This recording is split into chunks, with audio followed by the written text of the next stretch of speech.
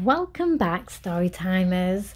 Today's read aloud is Billy's Birthday Surprise by LaDena Laine. Billy Erickson lives on the third floor of a 3-story apartment building on the southern edge of the city. On the other side of the street is a large field. At the back of the field, there are trails used for horseback riding. There is also a play area, a baseball diamond, and a place for people to ride skateboards and BMX bikes. One day, Billy was quietly playing with his toy cars in his room. Looking out his window, he noticed the horseback riders in the field across the road. It'd be great if I had my very own horse that I could ride any time I wanted. Wait a minute, my 6th birthday's coming up in 3 days. All I have to do is ask Mum. Billy jumped up and ran to the kitchen. Mummy, I know what I want for my birthday.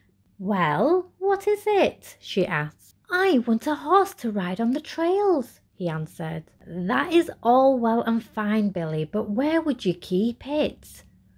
After a little thought, he answered, in my room. Mum just smiled and shook her head. I don't think so, little man. Horses can't fit into the elevator. Also, think of all the horse poo.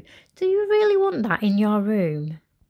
The next day, 2 days before his birthday, Billy was playing on the swings in the field when a dog ran up wagging its tail wanting to play. A dog? A dog would be a great thing to have, he thought.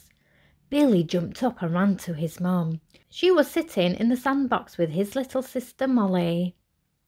I know what I want for my birthday. Well, what is it? Asked his mum. I want a dog.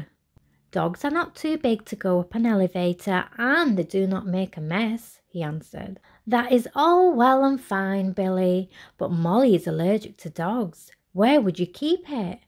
Billy hadn't thought of that. Well, maybe he could keep it at Grandma's.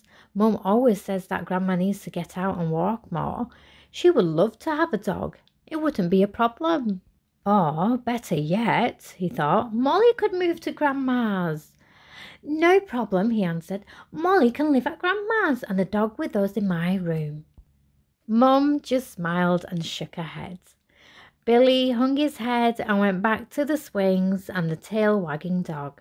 The day before his birthday, Billy and his dad were watching the BMX riders. Billy wished he could learn how to do cool tricks like they were doing.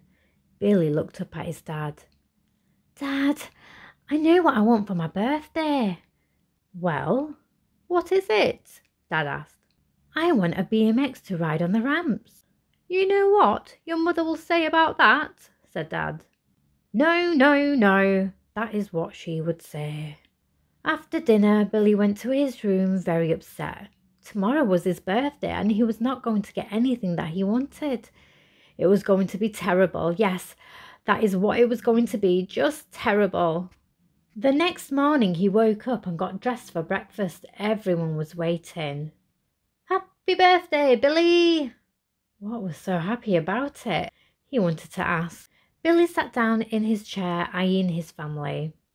When he looked down to eat, he saw his presents in front of him. Oh, thanks! Just what I always wanted. Billy gobbled down his food, grabbed the gifts and ran to the field where all his friends were waiting.